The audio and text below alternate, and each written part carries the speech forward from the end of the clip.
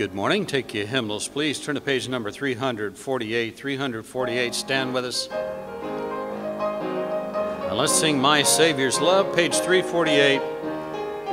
And sing that first verse with me. I stand amazed in the presence of Jesus the Nazarene, and wonder how he could love me, a sinner condemned unclean.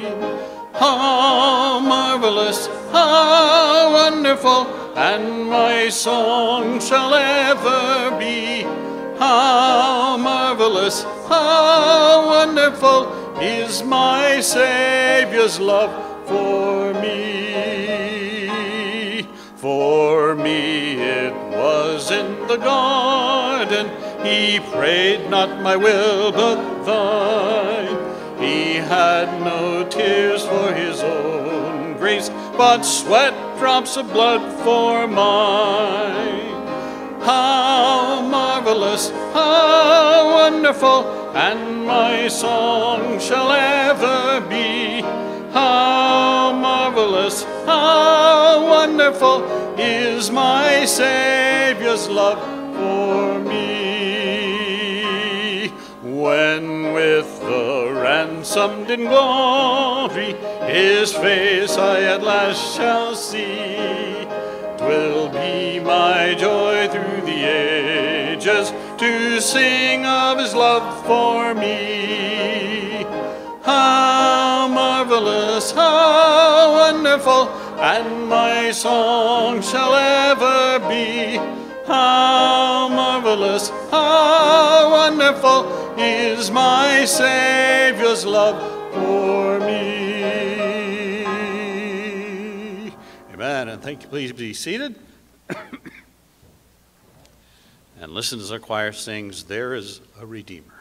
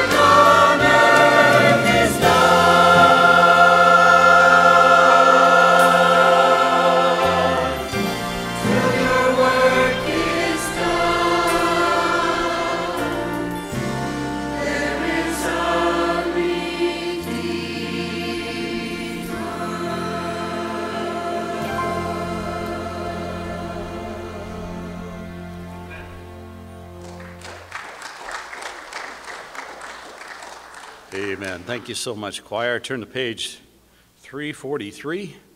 343, stand with us. Great old song, Amazing Grace. Page number 343. Now please stand with us.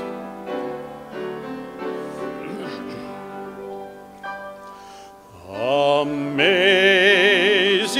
grace, how sweet the sound that saved a wretch like me. I once was lost, but now am found, was blind, but now I see. 'Twas grace that taught my heart to fear, and grace my fears relieve. How precious did that grace appear the hour I first believed. And as Julie plays through that a few times, get around, shake hands with your neighbor, and tell them you're glad to see him this morning, and sing that third verse with me.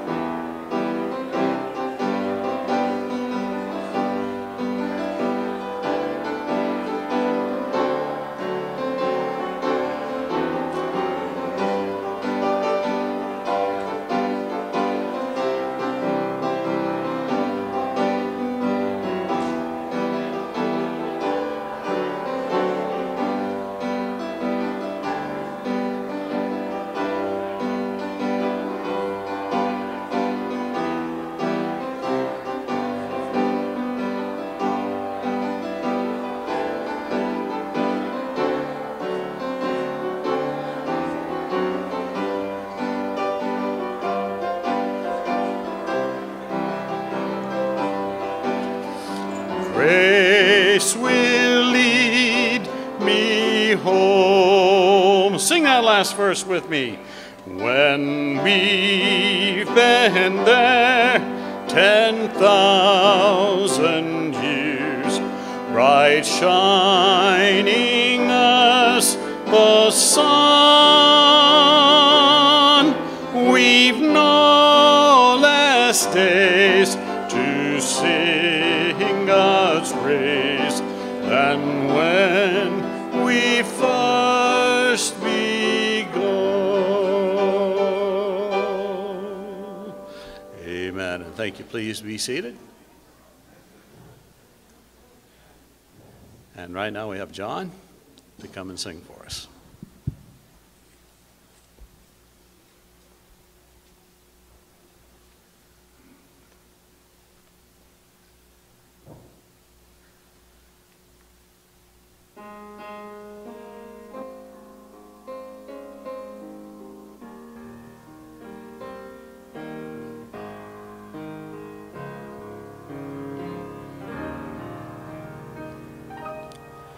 God sent his Son,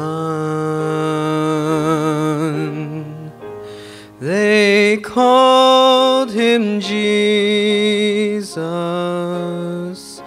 He came to love, heal and forgive. He lived and died to buy my pardon. An empty grave is there to prove my Savior lives. And then one day I'll cross the river, I'll fight life's fight, no war with pain. And then as death gives way to victory, I'll see the lights of glory, and I'll know He reigns. Because He lives, I can face tomorrow. Because He lives, all fear is gone. Because I know He holds the future, and life is worth the living just because He lives. Because He lives, we can face tomorrow. Because He lives, our fear is gone. Because I know He holds my future, and life is worth the living just because He lives.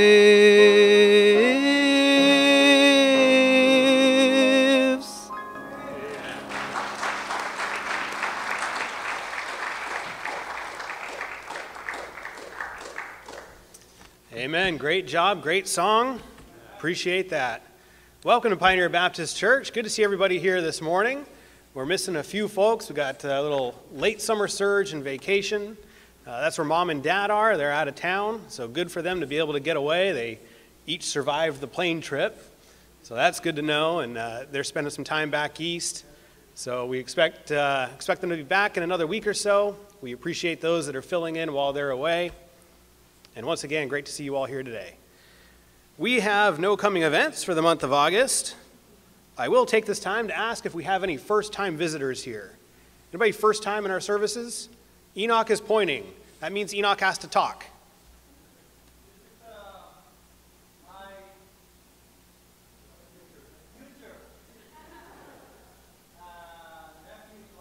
Future nephew-in-law.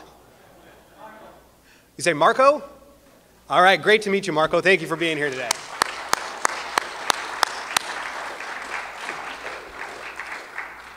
All right, I'm going to look down here. We've got a few birthdays. Adrian's birthday this week. Happy birthday to Adrian. Henrietta's got a birthday this week. Don't see Henrietta yet. Mary Martellano. What? Working this morning. All right, we'll try to catch her next time we see her. Steve Hernandez, don't see you today. Joshua. There's Josh. How old's Joshua now? 17. Goodness. Byron and Ashley have got an anniversary today. Don't see them this morning. We'll catch them next time as well. Richard and Rita. Happy anniversary to Richard and Rita. How many years? 26. Congratulations. Any other birthdays or anniversaries this morning? All right, sir. Let's sing happy anniversary first. Happy anniversary to you. Happy anniversary to you. Happy anniversary, God bless you. Happy anniversary to you. And now happy birthday. Happy birthday to you. Happy birthday to you. Happy birthday, God bless you. Happy birthday to you.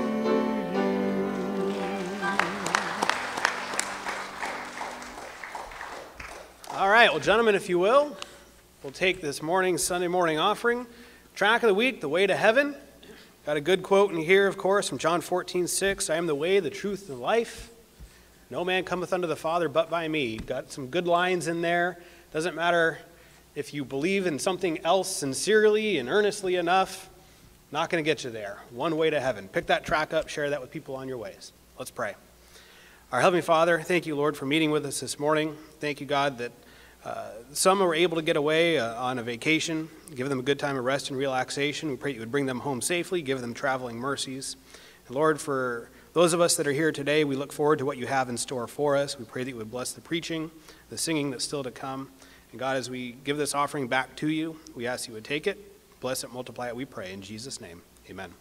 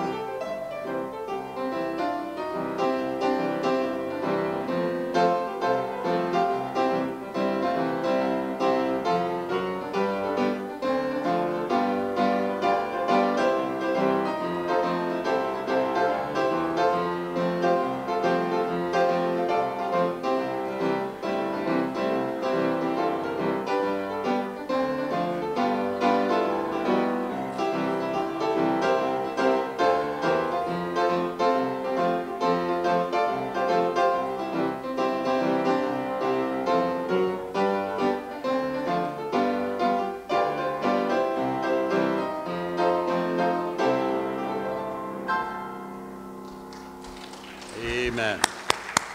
Thank you, my dear. Take your hymnals one last time, please. Page 349. Stand with us.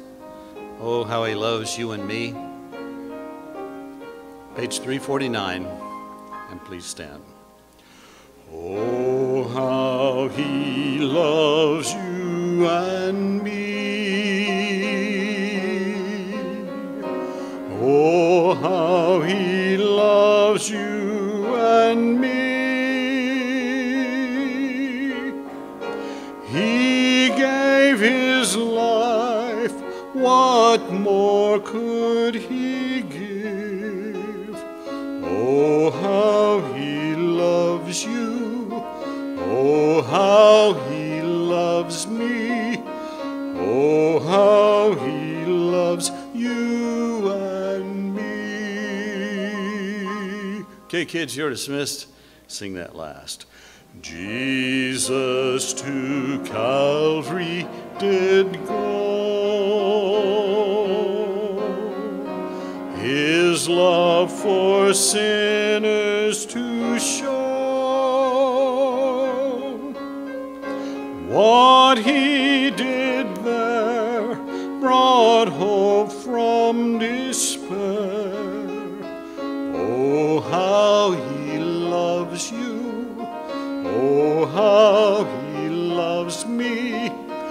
Oh, how he loves you and me. Amen, and thank you. Please be seated. And right now we have Jan to come and sing for us.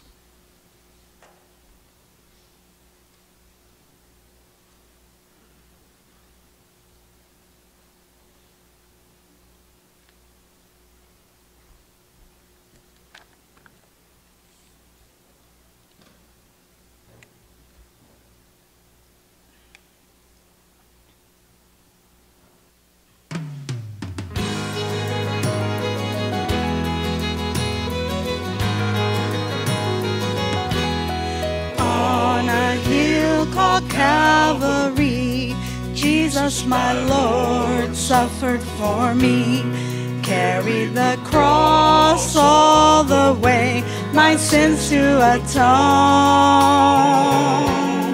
Then they nailed him to that cross, great was the pain and the loss, he suffered it all.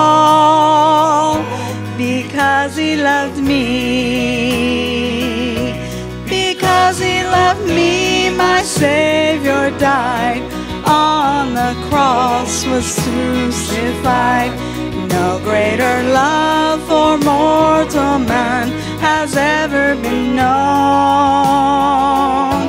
Oh, praises your name, he loved me so. Now I'm in his, who's mine, I know. He suffered it all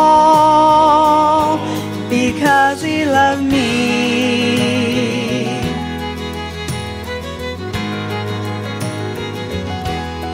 Then they carried him away, placed him in a lowly grave. Surely they thought that this would be the end of this man. But on that third and glorious day, God came and rolled the stone away. He rose from the dead because he loved me.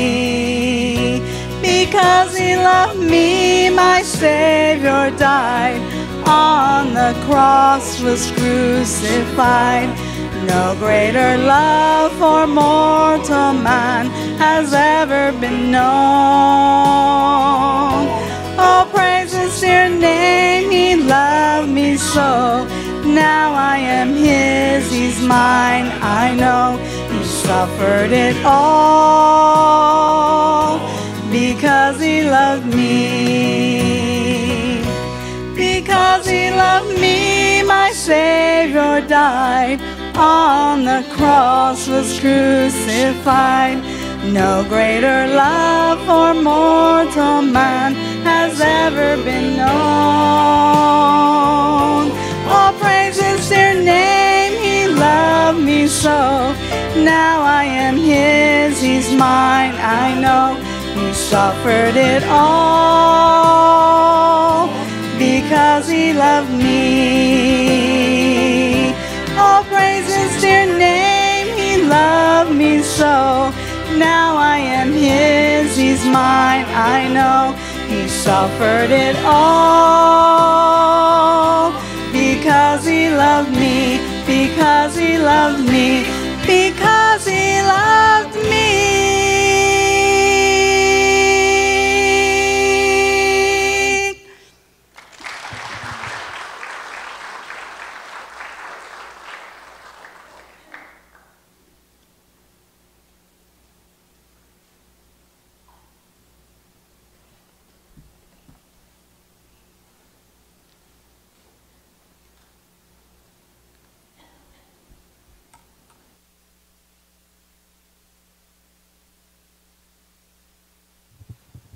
Amen. Good morning. Well, pastor's going. Obviously, he's not here today, and he every time he goes on vacation, I fear he's gonna tell me, "Why don't you preach for me Sunday morning?"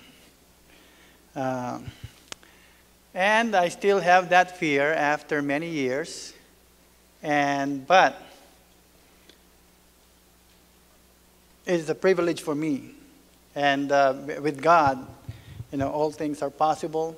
I can do all things through Christ, which strengtheneth me. So I'm going to open our Bibles here tonight, or today. It's not even night yet. This morning, I want to have our Bibles open to the book of Romans. The book of Romans. Chapter 8, beginning on verse 18.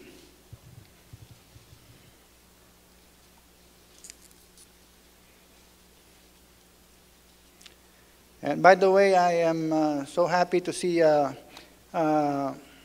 Marco here today, and we just joke around and have fun sometimes. And Marco is my I said niece or a nephew-in-law, should be cousin-in-law. All right, so make sure everybody understands that. I'm not that old.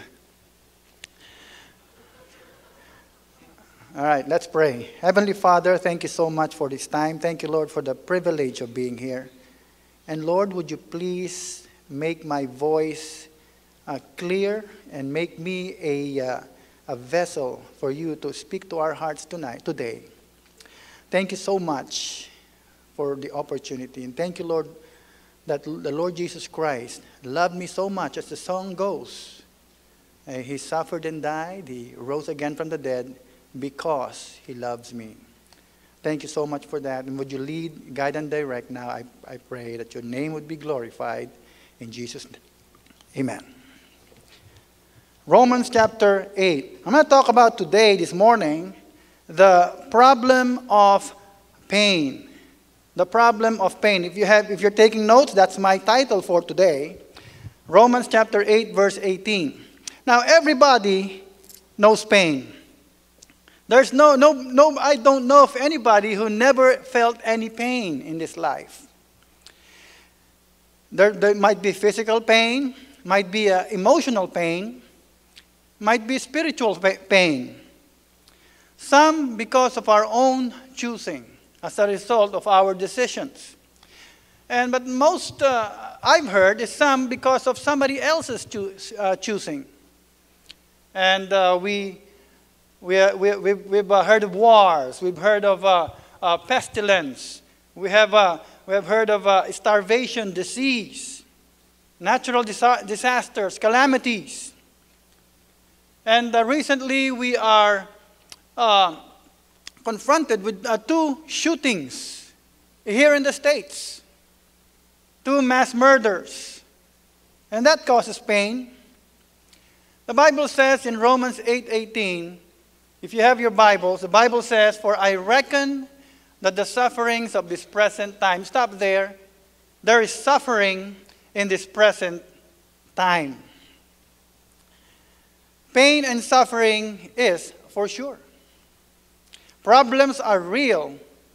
Pain is for real. If we don't have any answers for suffering, then we can become discouraged. People get discouraged and pain and suffering comes to their lives and they were discouraged.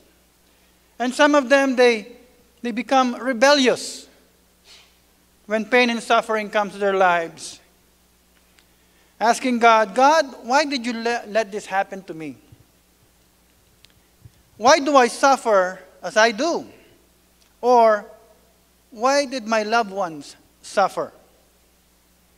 And sometimes those pain and suffering can bring about doubt.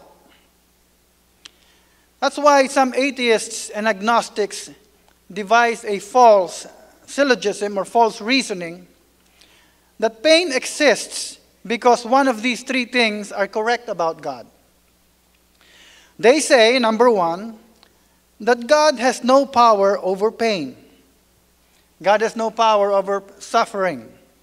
Therefore, He is not all-powerful. He is impotent, they say. He is weak. Secondly, the atheists and the people who don't want to believe in God, they say that God maybe is all-powerful, just as you said, but does not care enough to stop it. He is uncaring, they say, and just sits there in heaven and doesn't care.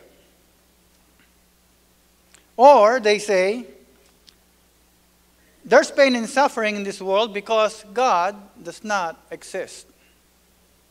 And that's how they reason things as they think about God.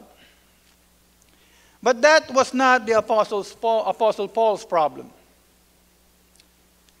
In Romans 8, verse 18, let's read it again. "For I reckon." The word reckon means, it's a sort of bookkeeping or trying to figure out something. I figured out. I calculated. I therefore conclude. There's so much suffering in this word, and he said, "I reckon." Now I know. I understand. I calculated. Paul was doing some figuring, and he said he reckoned that yesterday's curse brings bondage. Look at Romans chapter 8, verses 20 to 21. Romans chapter 8, verse 20 to 21. "For the creature was made subject to vanity, not willingly, but by reason of him who hath subjected the same in hope. Because the creature itself also shall be delivered from the bondage of corruption into the glorious liberty of the children of God. For we know that the whole creation groaneth and travaileth in pain together until now. He reckoned that yesterday's curse brings bondage. There is a bondage today that causes pain and suffering. Look again in verse 20. For the creature was made subject to vanity. What is vanity? Vanity means to lack in use. My pastor has a friend, dictionary.com. He's not my friend, but I have Merriam-Webster.com. It's a noun, something that is vain, empty, or valueless. I don't know about you, but when something is vain, empty, or valueless, it's good for nothing. There's no use for it but to throw it away. I have a lot of those in the garage. But Paul reckoned that all of creation is in bondage. Understand, before we continue, understand that God did not create a corrupt or sinful world. Let me show you briefly in Genesis chapter 1, verse 4. I'm going to read it to you, but if you want to open your Bibles there, you're welcome to do that, but I have it here. He created light in Genesis chapter 1, verse 4. And God saw the light, and it was good. He said it was good. And then in verse 10, He created the earth and the seas in day 2, the second day. And God called the dry land earth. The gathering together of the waters called He seas. And God saw that it was good. And then in third day, He created vegetation. Genesis 1:12, and the earth brought forth grass and herb yielding seed after his kind, tree yielding fruit, and God saw that it was good. And then the fourth day, the sun, the moon, the stars, Genesis 1:18, and He said, it was good. The next day, He created the fish, the birds from the waters, in Genesis 1, verse 21, and God created great whales and all those things, and He said, it was good. On the sixth day, He created land animals, and then the crowning glory of His creation, He created man on that sixth day. And God made the beasts of the earth after His kind, and all those things, and God saw that it was good. Then after He created man and putting him in charge of the creation on the sixth day, He stepped back and looked at the totality of all His creation. And He said, if you're there in Genesis chapter 1, verse 31, and God saw everything that He had made, and behold, look, behold, it was very good. And the evening and the morning were the sixth day. Make no mistake about it, my friend. God is not the author of sin. God is not the author of decay. God is not the author of corruption. He's not the author of evil, suffering, and pain. God created man perfect, and God gave man a gift. God gave man the gift of choice. God created man perfect and perfectly free. He created man with the freedom to choose. God did not create a pre-programmed robot. He created man with the ability to choose, the freedom to love Him back. Can you imagine if Adam was created only with one choice, and that is to love God? Would you like that with your wife? I want a wife that will love me all the time, will not hate me, will not argue with me. Can you imagine that? Although that's a good idea sometimes, but you don't want that, right? And I will talk about that a little bit more. Just imagine. Don't ever forget that, my friend, because people come up with false reasonings or syllogisms all the time. And one of them is this: You have to bear with me. Follow me along, please. I wish I could speak more clearly. But God, this is their argument, God created all things. Evil is something. Therefore, God created evil. That reasoning in and of itself is evil. Look again. People come up with this reasoning. God created all things. Evil is something. Therefore, God created evil. And so we have a problem. They say. But that is not the way the syllogism works. That is not the argument. Now let me tell you the argument. Here's the argument. This is a very important part of the message this morning. Very important. Listen and follow along closely, please. Here's the argument. God made everything. God made it perfect. It was good. It was very good. When God finished, He rested. That means He stopped creating. And God said it was very good. He made man. He made man perfect. He made man perfectly free. That is, He gave man a choice. Why did God give man a choice? Because God wanted something from man that is unique, special, wonderful, and glorious. He wants man's love. God wants you to love Him. And that is the highest good.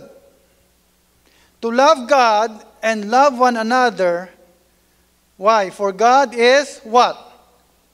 Love. Beloved, let us love one another. For love is of God, and everyone that loveth is born of God. He that loveth not God, for God is love. That's the highest good. Why didn't God just force us to love Him? Why? Think about that. Would you want your son or daughter or your wife to be forced to love you? I can't even love myself. Why didn't God just force us to love Him? Forced love is a contradiction in terms. There is no such thing as forced love. Love has to choose. Now, in order for the lover to choose to love, he has to be able to choose not to love. Are you with me? Or else, it is forced love and it is not love at all. So what is the highest good? The highest good is love. Man, therefore, must be perfectly free to choose to love God. In order to have the ability to choose to love God, man must have the ability to choose not to love God. Or he would not have any choice at all. And not to love God is evil. The greatest commandment is to love God with all your being, so therefore the greatest sin would be not to love God. Now Adam and Eve chose to sin because they were perfect and perfectly free to choose. And when they did, this whole world came under the bondage of corruption.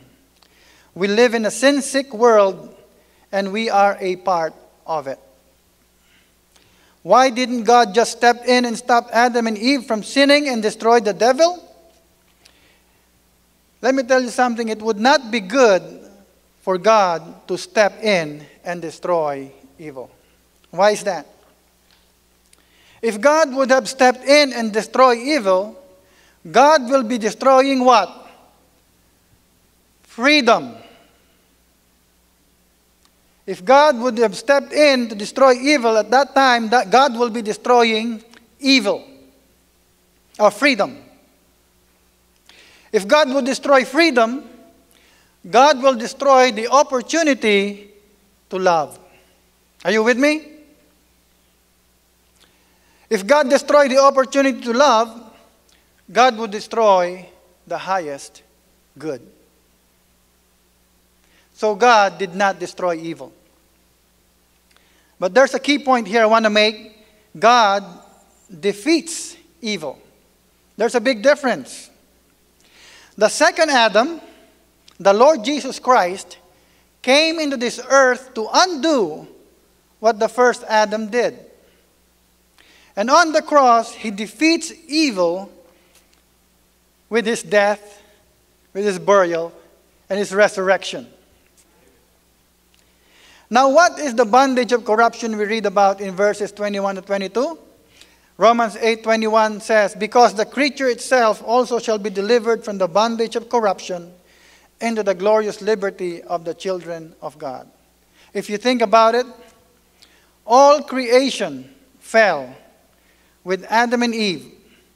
They dragged the entire creation down with him, and as a result, there was a curse. And that is where pain and suffering came to be. We are cursed with a curse. The infection of sin went into the earth and then corrupted everything. So God is not the author of evil, or He is not the author of sin. He's not the author of pain and suffering. It's a direct result of the choice of two perfect human beings who perfectly have the right to choose and chose not to love God. There was a curse as a result of that. There was a curse on the animal kingdom. God did everything was very good. And then in Genesis 3:14, as a direct result of the curse, there was a curse on the animal kingdom. And the Lord said unto the serpent, because thou hast done this, thou art cursed above all cattle. Every animal in this world was cursed, but the serpent was cursed above all cattle. Everything, above everything. And above every beast of the field, and upon thy belly shalt thou go. The serpent was cursed above all the others. Then there's a curse on the mineral kingdom. Verse 17, again in Genesis chapter 3, and unto Adam he said, because thou hast hearkened unto the voice of thy wife, and hast eaten of the tree of which I commanded thee, saying, thou shalt not eat of it, cursed is the ground for thy sake. In sorrow shalt thou eat of it all the days of thy life. Have you ever tried to grow a garden? It's hard. My wife tries every time. My wife, Amy, by the way, she's smiling. She knows how hard it is. I quit a long time ago. But she never quits. She had a garden. And you know what? You leave it for 2 weeks. Guess what's in there? Grass, weeds, undesirables.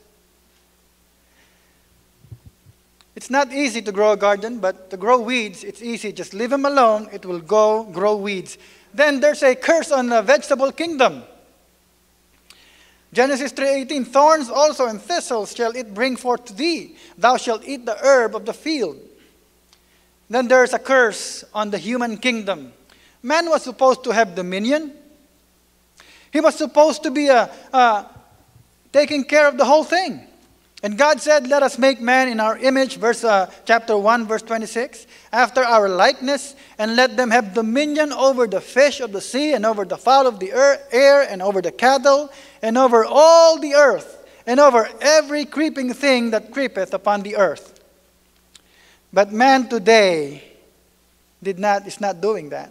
Why? Because of sin. Man is morally depraved. Just look around you. Man is morally depraved. We are celebrating the depravity of man today. You see on the news. What do you get there on the news? They always talking about guns, guns, guns. We have to ban guns. You know, they did that in London, my hometown, London. They banned all the guns in London. And pretty soon, they have a stabbing problem. And now, I kid you not, they banned all knives in public. Just check it out. Google it. Just like what Rosie O'Donnell says. Google it. They have a problem. Why? Because man he has no dominion. He's morally depraved. Man's imagination is a garden of weeds. Man is also emotionally depraved. Adam's first words were in Genesis chapter 3 verse 10, and he said, I heard thy voice in the garden and I was afraid. He was afraid. Why? Because I was naked, I hid myself. I submit to you, he was afraid because he heard God's voice. He was afraid. People today try to discredit, deny, and dismiss the Bible. The truth is that they are afraid of the Word of God, what they might discover from it. God gave man a perfect garden and everything that you needed, and now you say, I'm afraid? Man is also spiritually diseased or dead.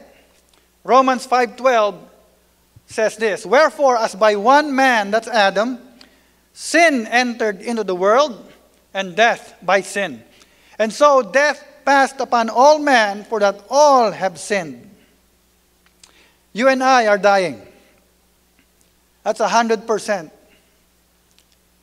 You are a terminal case, and so am I. We all have been polluted by sin disease. And being saved does not make you immune. I feel angry when people on TV say, you receive Jesus Christ and everything is going to be blessing to you. Everything. You will be rich. You will be healthy. You will be famous. That's why Evander Holyfield, when he fought, I think it's Mike Tyson, he said, I can do all things through Christ who strengtheneth me. Why? Because he believes he can beat Mike Tyson by putting that verse in there. That's the wrong use of the Word of God. He beat Tyson because he's a very good boxer. I think he's the greatest of all time, better than Muhammad Ali. I'm sorry, Pastor. But we are cursed because of that sin. Now, before you get discouraged, watch this. And not only they, verse 23, Romans 8:23. Let me read verse 22 first. For we know that the whole creation groaneth and travaileth in pain together until now. And not only they, or not only the heathen, not only the pagans, but ourselves also, which have the first fruits of the Spirit. Even we ourselves groan within ourselves, waiting for the adoption, to wit, the redemption of our body. Our bodies are not yet redeemed. Pastor always says, believe it or not, this body, as healthy and perfect as it is not yet redeemed. He always says that. I get a kick out of it. Because our body is not yet redeemed, our body is not free from pain and suffering.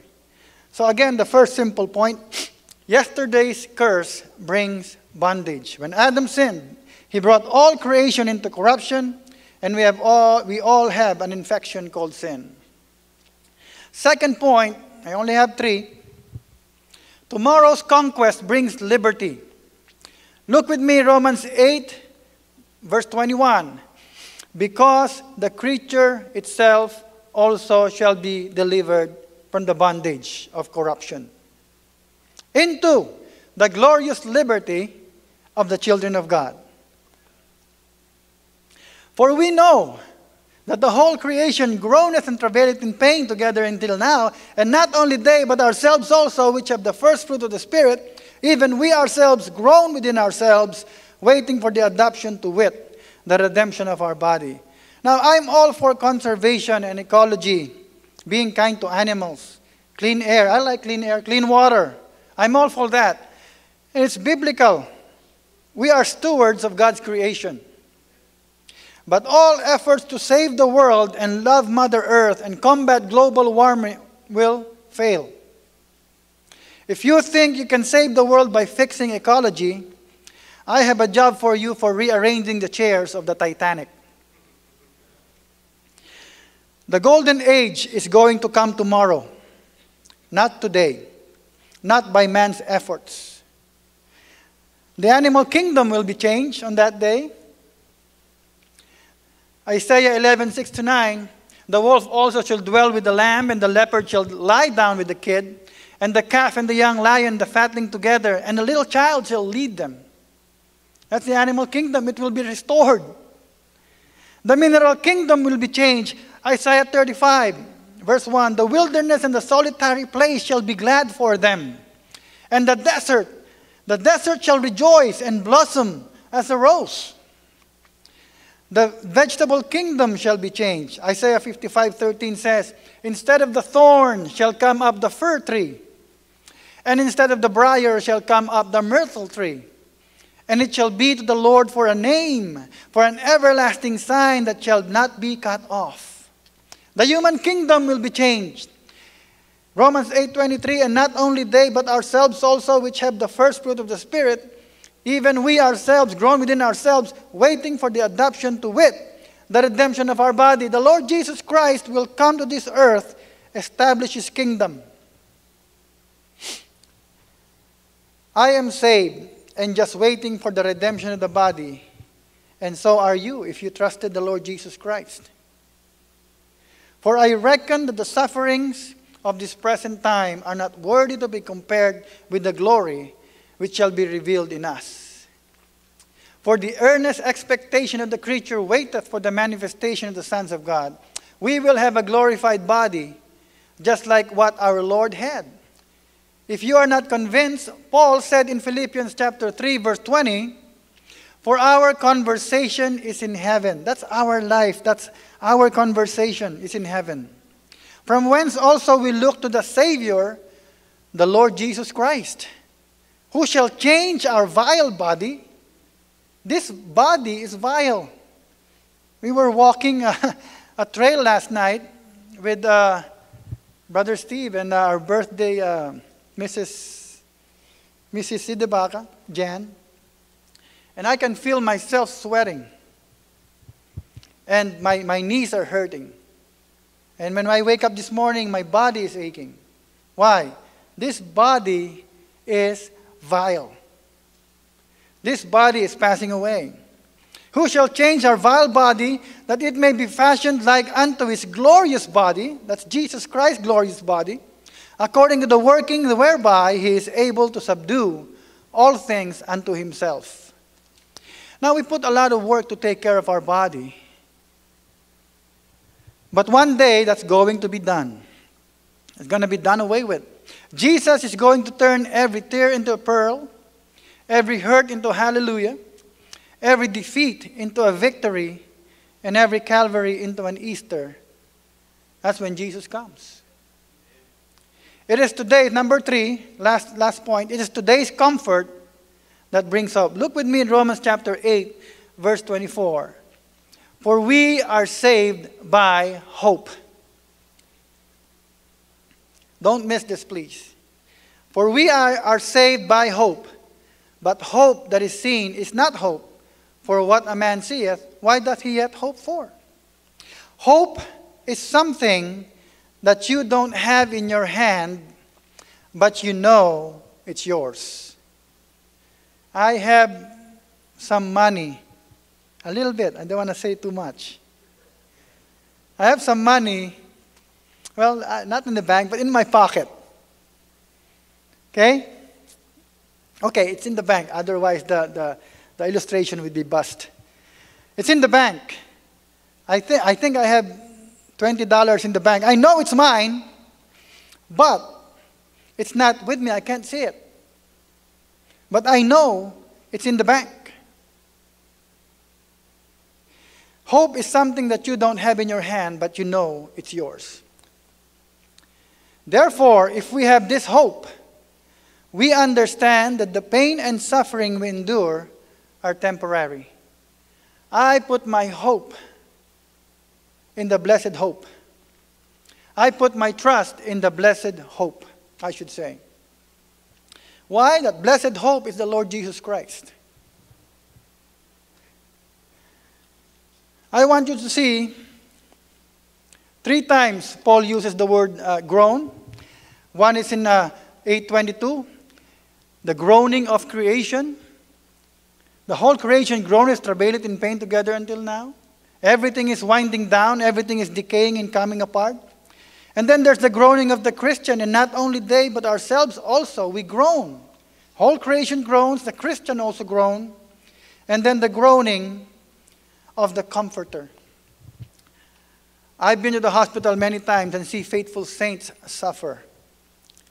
And I'm reminded of one friend of mine, a doctor in our old church in his 20s, late 20s. He just graduated to become a doctor. He's going to practice the next year. And then he came to the States, probably visited Disneyland and all those things. When he came back, he went to the doctor because of pain on his hip. 29 years old, probably 28. They discovered that he has a cancer of the bone marrow. There's almost no cure for that, right, Brother Donnie? The bone marrow? Because that's where all the blood is coming from.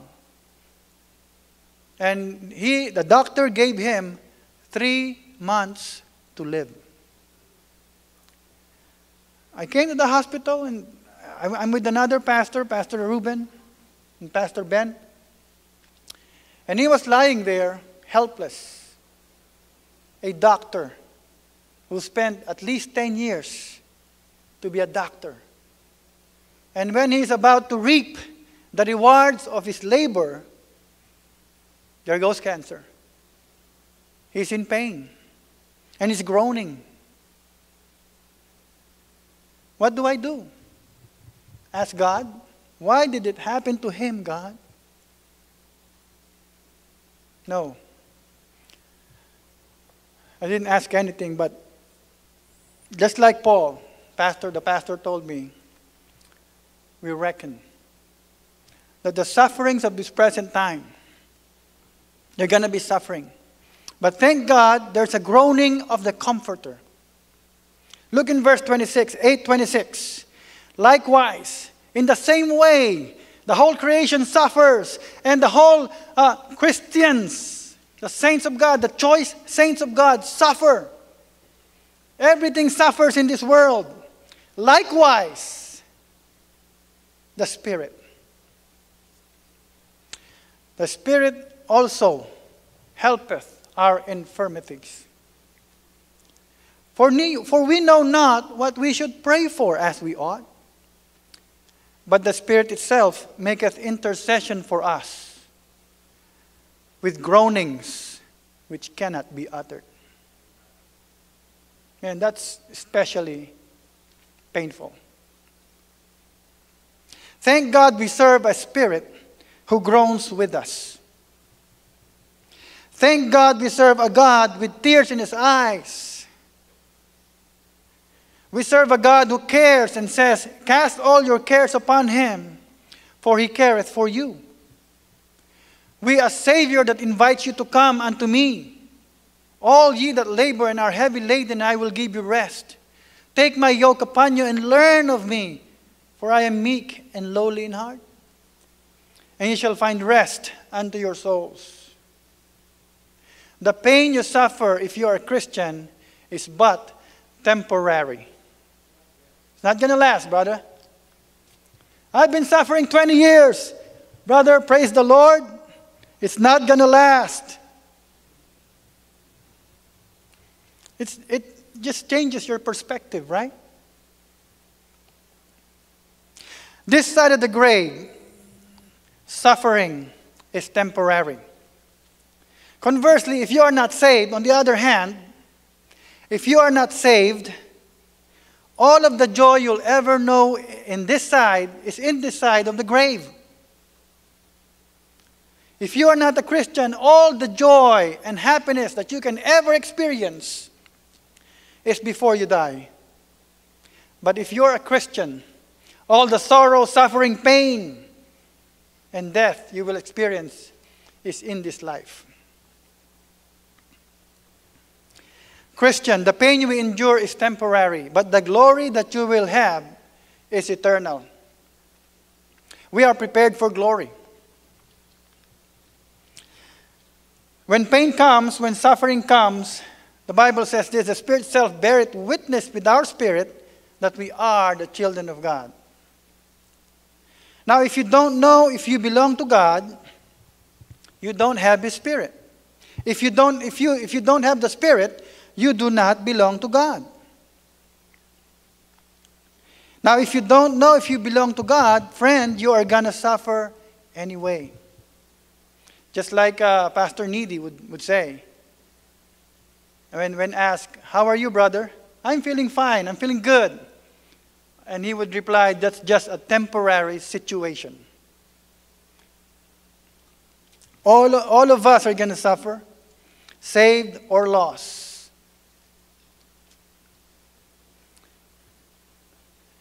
And let me close with this. Romans chapter 8, verse 33 to 44.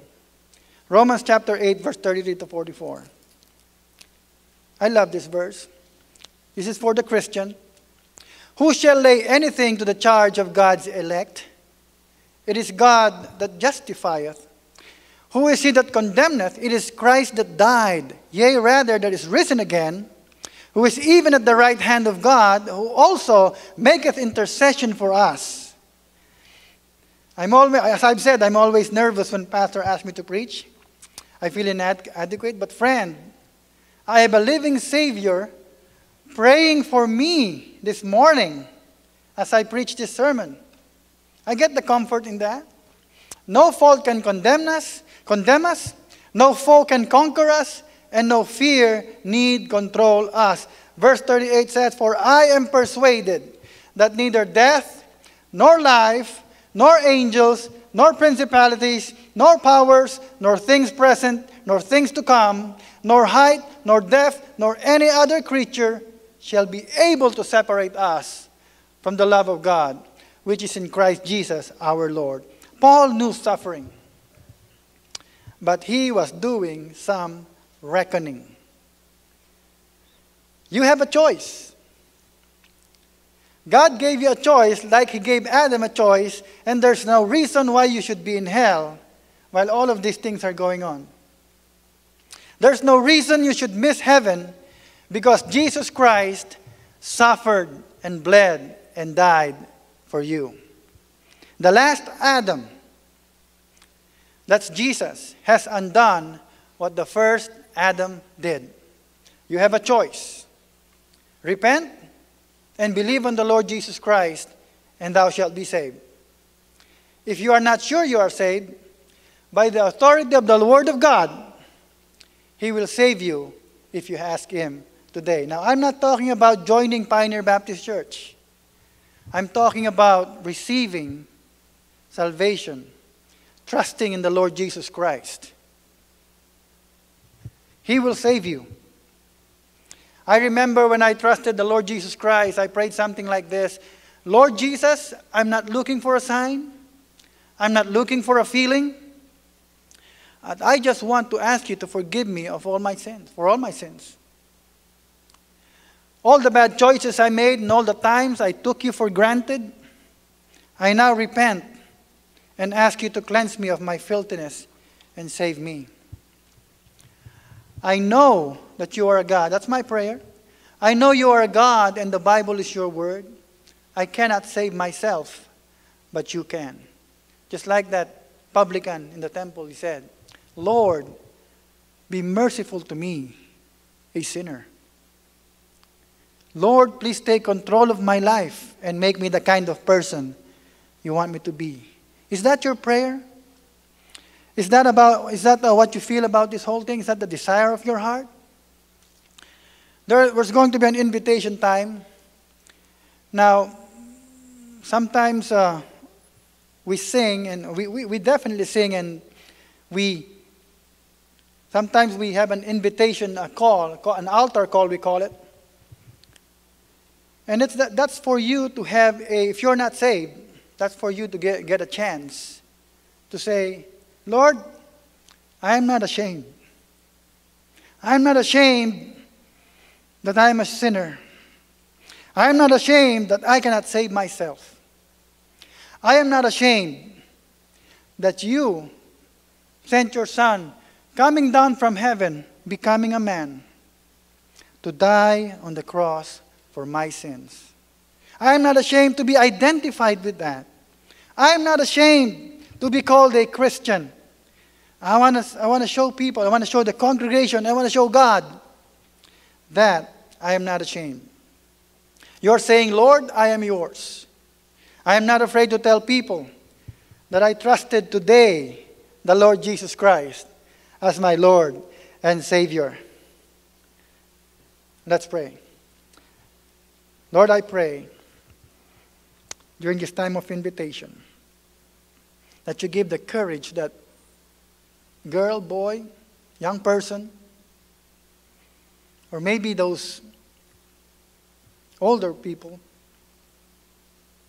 you give them the courage to come and show that they're not ashamed of you.